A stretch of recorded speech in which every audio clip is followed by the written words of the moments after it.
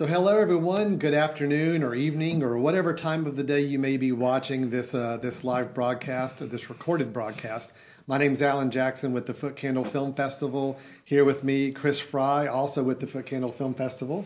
Chris, hello everyone. How are you doing? I'm doing great. Looking forward to talking to these filmmakers. Absolutely. So we are the co-directors and co-founders of the Film Society, and we've had the real pleasure of this entire weekend not only presenting some films for you to enjoy online, but also talking with some of the filmmakers and people involved in the films that you've seen. And this is no exception. This is coming off of the documentary shorts block that many of you have just watched or had watched maybe earlier in the festival and are joining us back for the live Q&A now. And we showed 3 films during that block of time, and I'm really happy to say that we have 2 of the 3 directors with us right now in person via online Zoom to talk with us about their work. So I'm going to show them up on the screen and introduce them for you. Up on the left here, we have Jose Rodriguez. Jose, how are you? Good, I'm doing well. Thank you. How are you guys? Great. Jose was the director of the film Remains that we showed as part of our block there. So we'll get back to him in a moment and let him talk a little bit about his film. And on the right, we have Mikhail Chitoni. I hope I said that correctly. Yes, I was close. I was close. So, Michelle is joining us from Rome, Italy. So, how are you today? I'm fine. Thank you. Thank you for inviting me. He was the director of the film 5x7 that we showed during the short film block. So 2 of the 3 films we have here represented with our 2 filmmakers. So we're going to spend a little bit of time talking with each of them, a little bit about their film, and then also sharing some questions that both of them can help respond to. And how about we start first with Jose, if you'd like to talk to us a little bit. I'd love to find out with your film, your documentary film Remains, how did you get connected to the film concept in the first place? I mean, I know you had a connection to it, but maybe let's talk about what came about, why the desire to make this into a short documentary film. Right. So if you don't know, I'm currently active duty in the military. And in the military, we have these shifts that we all just have to do. It's just we do guard duty. That's what they call it. It's a 24-hour shift. And then it randomly, everyone gets assigned to it randomly. And one day, me and my co-director, Joe, during that shift, it was like 3 in the morning in my time, and he was living in the East Coast at that time. I was in Hawaii.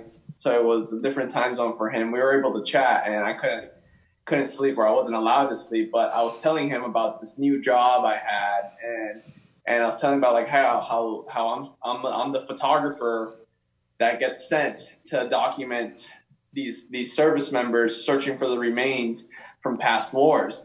And I was just saying like, yeah, it's a pretty cool job. I get to go to Vietnam and Laos and all these, and then that's when he stopped and he's like, because he is a filmmaker himself, and he's like, dude, that's a movie right there. That's a film. Like I've never seen that. He didn't even know that existed. And then that's when it kind of hit. Like all my friends and my family members had no idea that job existed. Yeah. So I don't know. It just felt like, okay, I could find, maybe there's a way that I could document this, do my job, and then also document it in a more modern way. And when I say that, it's a very guerrilla, you do everything. Like I was the one-man band of documenting the whole thing. The interviews, the filming. That's why there's footage of me, doing like a selfie video type of thing like that. So just let me see if I could just film the whole thing, which was like 35 days of filming in Vietnam. And when we got back home, it was over 1 terabyte of footage to look through. And let's see if we could it's like a big puzzle. Let's see if we can make a movie out of this. Yeah. So that's how that happened. And Jose, am I right in saying that you were you the one finding out that your wife was pregnant in the film? Yes. During that time, on top of like the stressful and the hard labor and the hard work that we had to do. During that time, my wife couldn't hold it, and she just had to tell me. She tried to keep it a secret by the time I got back. But, I'm glad she told me, because we were able to, like, I feel like in a way artistically add it into the film. It really did work. It was a great touching moment. I really enjoyed that about the film. And I think you're right in that the film does a wonderful job of, I had no idea this job existed either. And so to think that, you could put together, that's part of what documentaries can do, is really help educate and expose us to things that we may not be familiar with. So getting a chance to take that 20, 30-minute glimpse into this life of this role and this job was really exciting. So thank you for providing us with that. So that's great. Of course. Yeah. Yeah, great. We will come back and get some questions and have you talk a little bit about the production of your film a little bit. But I do want to kind of flip over and let's talk to our other guest here. So, Michelle, can we ask you a little bit about your film? And we would love to know how you got involved with the photographer that you made the film about. Yes. Actually, I've been around these territories of southern Italy for several years, but I have not any family bond with those territories. It's a sort of, I fell in love, a romance. It started when I made a documentary on the consequences of the so-called Irpinia earthquake that occurred in 1980. I mean, the consequences are still now, because the Italian society doesn't like quick changes. So, so a destruction lasts many years. So I started going there for that reason, and I went on. And so at a certain point, the question I had to answer is, what am I doing here? So actually, that is the question that many people there asked me. So I was interested in meeting someone like that photographer who had, for professional reasons and with a different method, but the same experience of an external observer of that place. Mm-hmm. So this was this was one of the main reasons I made this film. Yeah. And it was also the occasion to give a contribution to that specific village, Lacedonia, mm-hmm. Because I like the place. I have many friends there, so I wanted to give a contribution to the. They're looking for a place in the contemporary world, mm-hmm. and some of them, yes, a minority, are focusing on culture to do that, to find this place. That is something that's very important, because they look to the future without denying the roots. Mm-hmm. So this is the deal. And I wanted to give a contribution to this one. So my film, I hope, gave this contribution.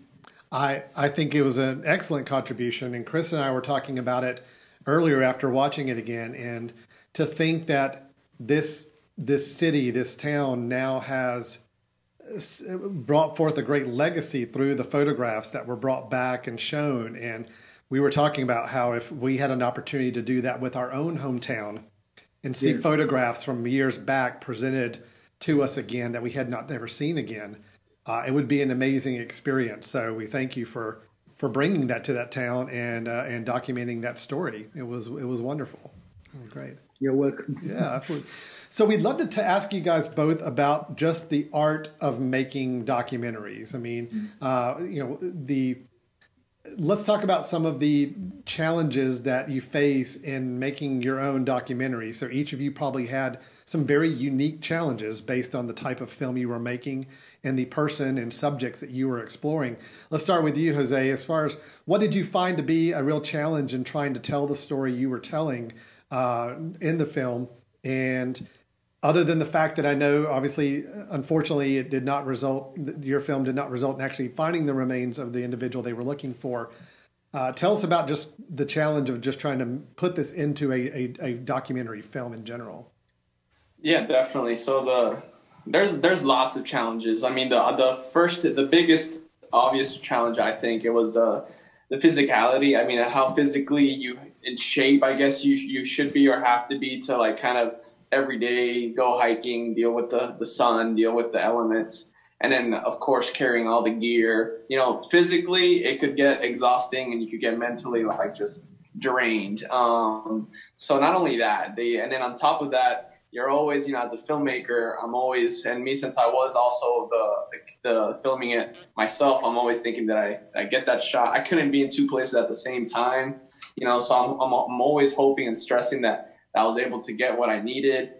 And that's the first challenge, was how physical it was and how hot and humid it was. And, you know, so that one was the first one. The second one was, yes, you said it correctly, that this film, I want to educate. You know, I want to show people that this job exists. You know, people are not forgotten, and we're always trying to find, you know, especially we're trying to search for these service members. But how do I educate and keep the viewer's attention, you know, as far as storytelling goes? Because yes, I could have just filmed something, get an interview, and that's it.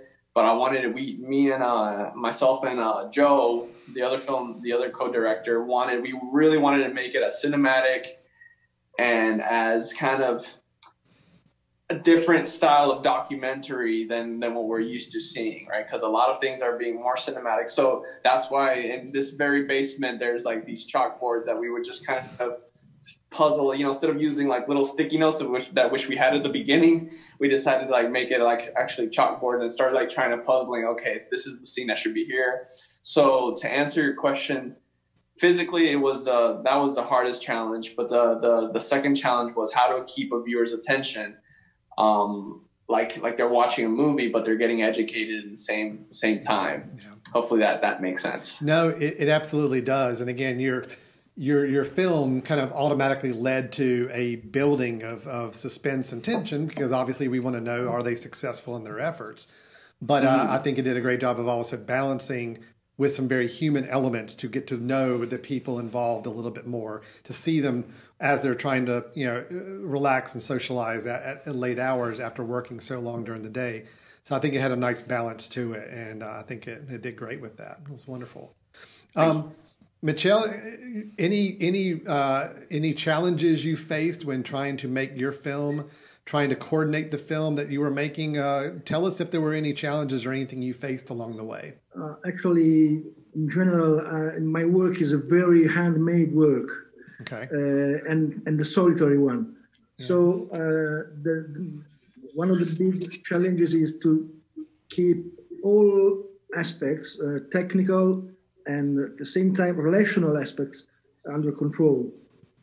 And this is really a challenge for me.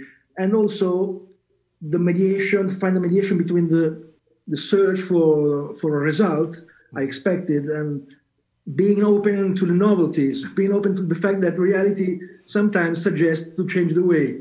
Mm-hmm. And in addition to that, there was the language problem. This film, I had to film using English, and I said in the premise, my English is bad.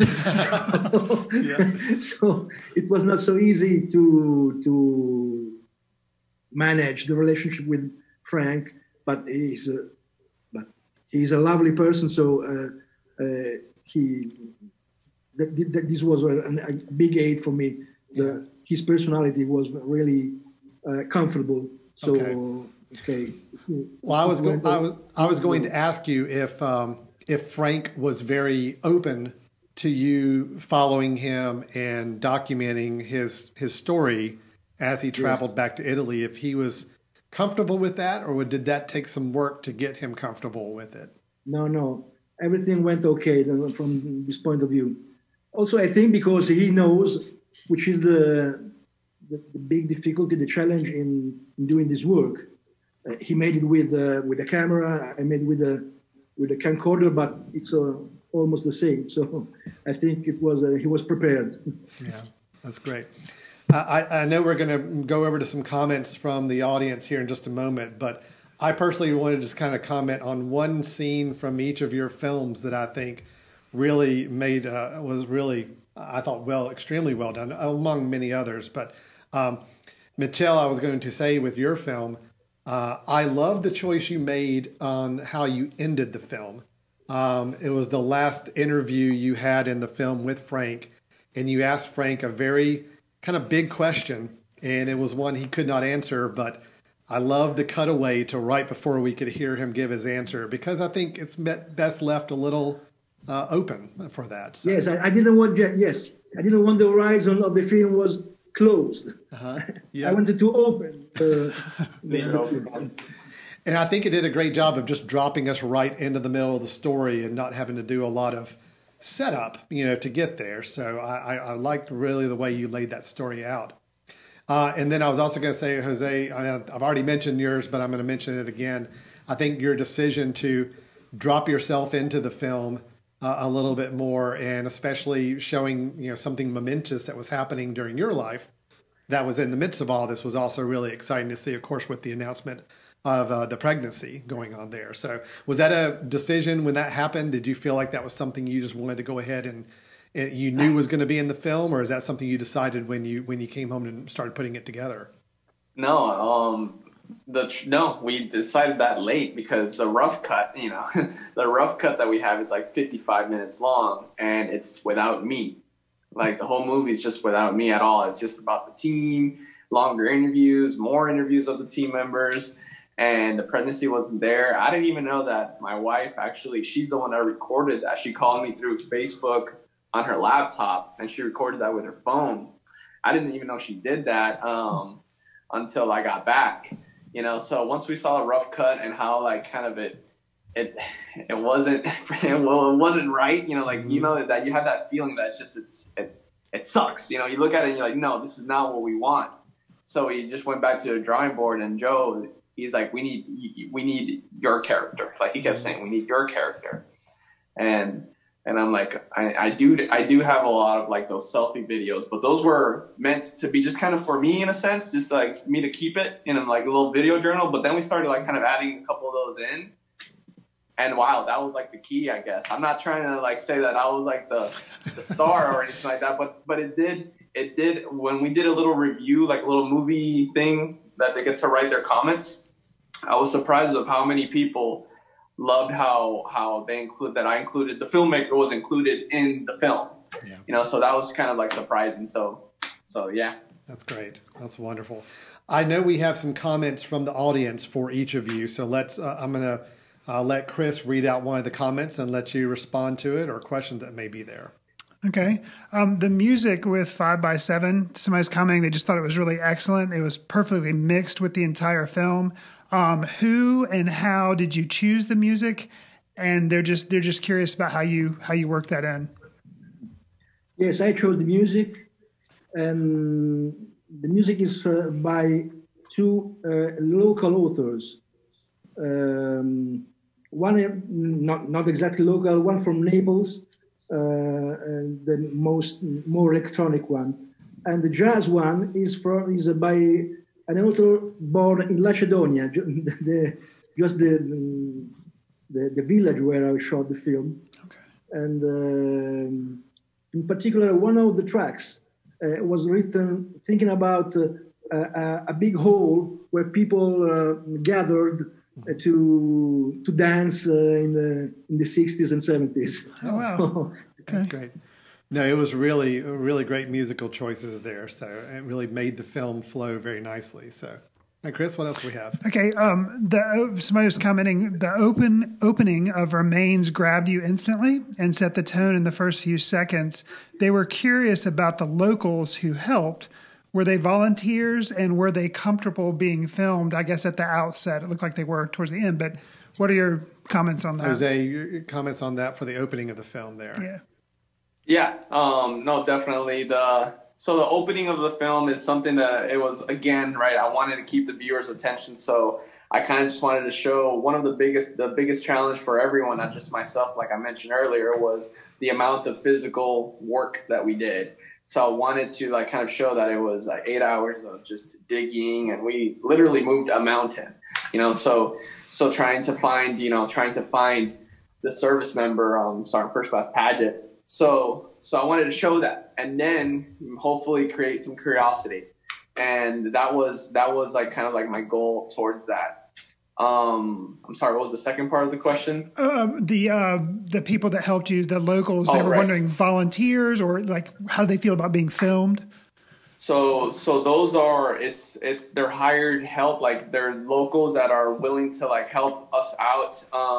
But you know, they're hired help. So the United States government, that they're the ones that we pay them, and then they'll help us. And the truth is that like we can't really do it without them. They know the land better than we do.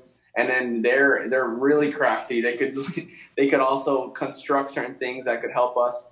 So like you saw, it's only like 12 Americans, you know, and then we had 80 local hired help that were willing to help us. So it's more of it's like above my pay grade how that works. How like they talk to like the local government, and then they see if they could help us out. We ask for help, and then they can see what they can do. They find these local people in the area that are able to help us for an amount of, you know, income of some sort. And then again, we're digging. It's 30 to 45 days. So yeah, we get to meet each other, even though there's a language barrier. We see each other's faces every day, and then, you know, they get to know our personalities in a way. Like they kept calling me Hoche, you know, for my name. And then obviously I'm the cameraman. They always see the camera with me, and they were never shy or scared about the camera. If anything, they were really curious about it, always wanting to see it. Wanting to see what's up. They'll do little peace signs sometimes, you know. So I had no trouble They have no trouble with my camera, and I had no trouble filming them as well. Cool, that's great. So both films kind of share something interesting and unique in that both of you appear in your own films, and both of you are running camera for a good part of your own films as well. So Michel, I know that I saw you in one shot, I think, when you were in the car. And you were videotaping Frank as he was riding in the car, and you were in the back seat, and you had another camera mounted up at the front that was also capturing Frank from the front. So you were doing your own videotaping in many of these cases. Is that correct? Yes. I like to try. I don't think the author must be outside of the film. I think it's good to show the game, so without any problem about that. Good. It's also a moment of truth about the filming, about telling stories. Yeah. So the story is a construction. It's also a technical construction. Yeah. So you show the game. Yes. Construction. The scene where the town is having a presentation and making speeches about Frank and about the photograph and the exhibition. Was that the opening of the exhibition? And was that... Yes, it was the opening of the museum, the foundation of the museum. Okay. And was that opening, did you have that planned for the film, or was it already planned and you just had an opportunity to film it? It was not planned for the film. Okay. It was that day. Okay, good. So it was really you getting out there and just capturing that, and you did a great job of capturing the emotion of that event as well. So that was great. Wonderful. Chris, do we have another comment or question? Yes. Jose, this is for you. They were wondering, where does the funding for the actual program come from? And then separately, they were wondering, where is the funding that you and your partner are getting to produce this film? So they were just wondering about funding, basically. Financially. So like I mentioned in the beginning, I'm active duty in the Army. So this for me is just what we call a duty station. I was stationed in Hawaii in an agency that's called DPAA, which stands for Defense POW MIA Accounting Agency. Mm-hmm. Anyway, so they're the ones that, since they're an agency and their job is just to find the non-accountable, right? So they're the ones that are looking for service members from the Vietnam, Korean, and World War II.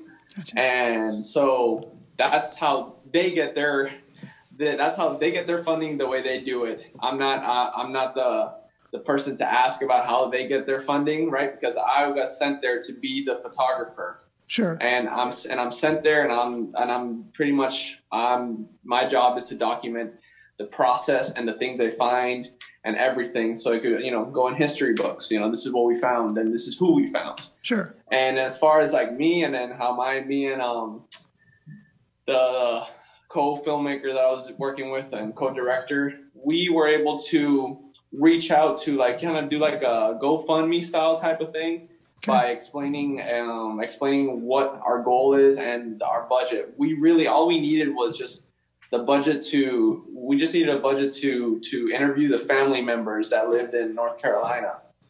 So I just needed someone to fly me from Hawaii to North Carolina. So we didn't ask for a big budget. We just asked enough budget just to travel. And with the support of the military that we have, we were able to get the budget, and then the rest of the film was done in this laptop behind me. And this laptop behind me in this very room. So, oh, wow. So not a. I'm sorry if that's like not the answer people are looking for, but it's more of those right time at the right place type of thing. Sure. Absolutely, that works.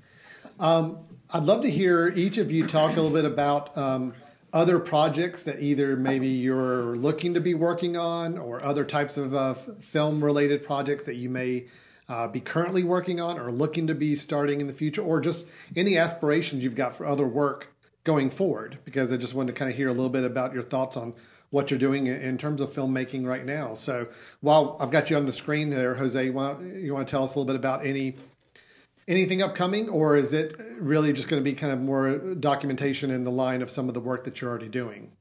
I mean, I do have a couple projects aligned. Some are passion projects, some are like kind of projects that are related to this film. So the ones that are related to this film is the service members that are missing from past wars. Some of them are also missing in the sea, in the ocean. So I'm hoping that a sequel could be done in the ocean. Now we have the complications of the mountains and in the jungles. Now let's make a film about the complications of the great blue, the great deep blue. That's on the works, hopefully. That's the next thing that me and Joe, we want to really work on.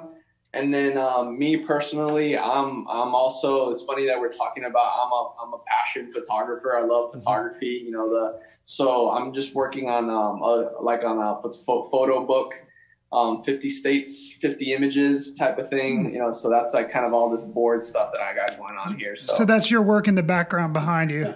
Yeah, those are the pictures behind me as well. So I try to, as much as I love filmmaking, I also love photography, and I have to try to kind of continue to try to balance those two things. So as far as film goes, yes, I'm gonna try to continue on a sequel of Remains, and then I will also try to continue doing documentary style videography, and then photography just on the side, I guess. Yeah, sure, that's great. Michele, how about you? Tell us a little bit about some of your other work and some other work maybe you're looking to do next. I have been working since a couple of years about a story in another village near Lacedonia, involving the issue of the cultural heritage. Oh, okay. In this case, the physical cultural heritage. Mm-hmm. Some buildings that they want to crash down, and some people doesn't want to. And the team is quite the same from a certain point of view, because it's always about resisting in those difficult places, which are at risk of disappearance because of a huge crisis of the population. There isn't any work, the young people go to the big cities and so on. But there are some minorities who fight against this disappearance from the maps. And sometimes they do it focusing on the identity, on culture. Okay. And this... I think this is very interesting, because I think I find something, some fire in those people, something a local author calls it la radice infiammata della residenza, the firing root of residency, something like that. Great. Oh, that's good. And this is really interesting for me because I think this is something. It's quite have a void there. Mm-hmm. When they have and their territories are often considered as voids. Mm-hmm. But I think it's the contrary because of this reason. Right. Because there is this continuing tension, this research of a reason to stay. Yeah. And this is a very interesting issue. Well, I've looked over your filmography. You've produced a lot of films and a lot of documentaries, and I know it sounds like you take on some very interesting projects and subjects. So we appreciate that. And I just want to say to both of you, we're running out of our time before our next film starts, and I just want to bring both of you back up on the screen and just say thank you very much for not only producing the film that you did. Our audiences have had a wonderful time watching both of them. Absolutely. We've already gotten some wonderful feedback from a lot of our audience about having seen the films. And we did have over 350 submissions to this year's festival. So getting it down to the 30 that we were showing this weekend was a tough process. But thank you for telling the stories that you're telling and the education that's involved.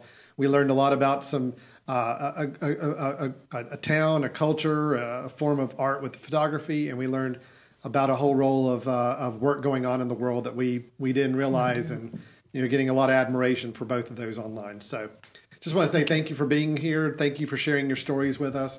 We're very happy to have both of you here. So, all right. Thank you so much. I'm just going to say back to good. I'm just going to say this back. This is a really great festival. I must say, this is I really appreciate your work.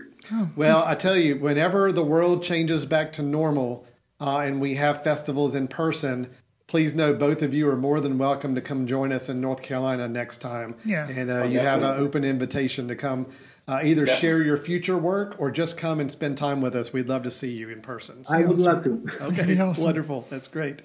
To the audience out there watching, thank you for sticking around for this conversation after the films. Hope you found it helpful and enjoyable.